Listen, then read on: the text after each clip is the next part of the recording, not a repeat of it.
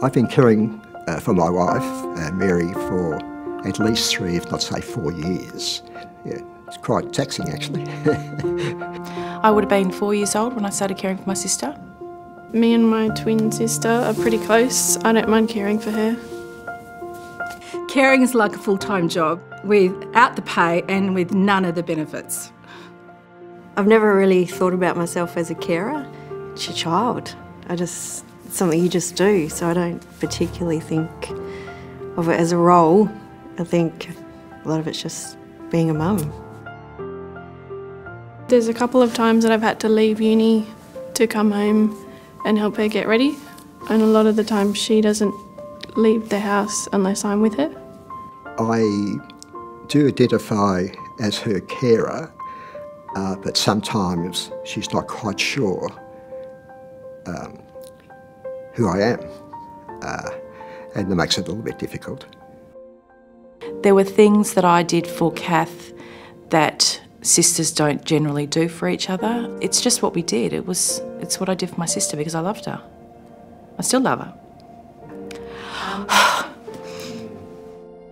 At one point I became so frustrated by my caring responsibilities that I got a big piece of paper and I wrote, "I matter," and I stuck it on my fridge because I needed to remind me and I needed to remind everyone I was caring for that I actually matter. People take really normal things for granted, so when you have someone who needs assistance, it really, every day, it's there in your life. And the future is always, it's just there over your head. There are approximately 320,000 carers in WA, 1 in 8 of the population. Carers WA is dedicated to ensuring that the whole of society understands the role of carers and is there to provide support for carers where required. Oh, as a young carer, I really felt that my work was invisible to my friends. They had no idea.